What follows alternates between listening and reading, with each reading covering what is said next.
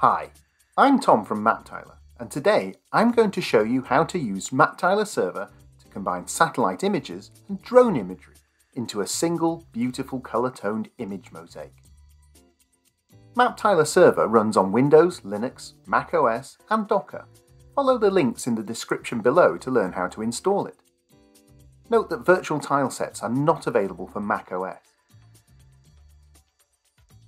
For the satellite data, I'm going to use sample imagery from MapTiler Data. Go to maptiler.com/data and click on the My Data button. From the Data Dashboard page, select the MapTiles tab and download both MapTiles and Aerial Zurich. Once you have the files downloaded, drag and drop them into the MapTiler Server admin interface. For my drone imagery, I'm going to use images from Open Aerial Map. The link is in the description below. The images are in TIFF format, so we'll use MapTiler Engine to convert them. The process couldn't be easier. Just drop the TIFF and convert it into a GeoPackage or MBTiles.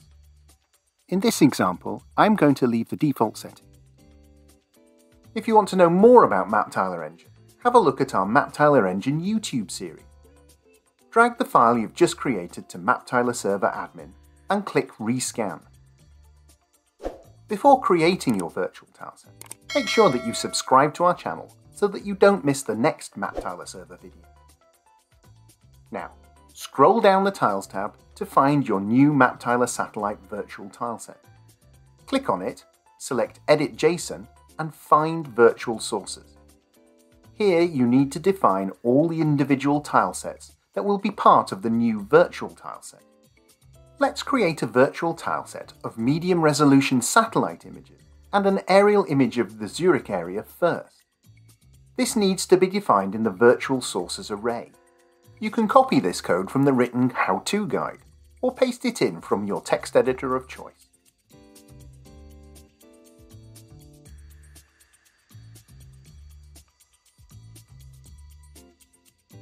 Save the file, go back to the tiles and click the Rescan button.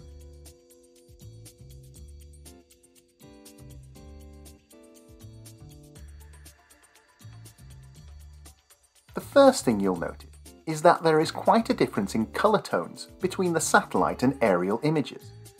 But don't worry, we can adjust the colours to unify their appearance. To do that, I need to go back to the virtual tileset definition and add pixel operations to the definition of the Zurich data source. For the pixel operation, it is possible to set up contrast, gamma, and saturation.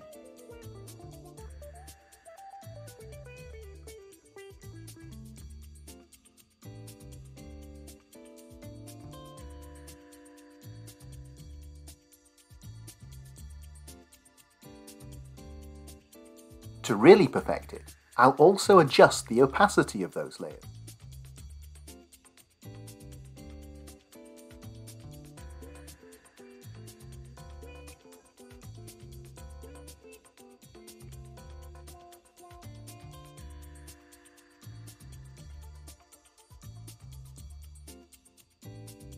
Now let's add the drone imagery. First, let's have a look at what we can find out about this tileset. There are bounds that we will use, and these coordinates need to be in the same coordinate system as the rest of the virtual tileset. If the coordinates of your tileset need conversion, you can use the Coordinates API to do this. There's more about this in the written tutorial linked below. Lastly, there is an ID for the drone imagery, which is quite long, so let's shorten that to drone.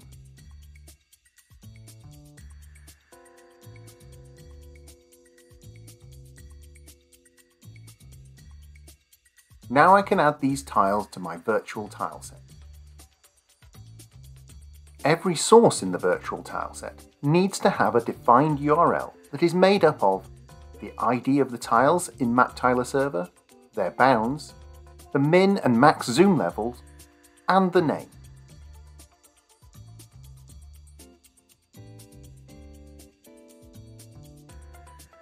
Now I can see the drone imagery in the virtual tileset, but again, the colours are not completely right.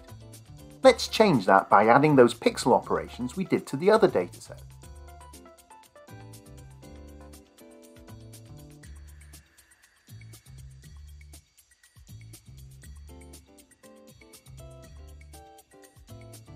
And refresh.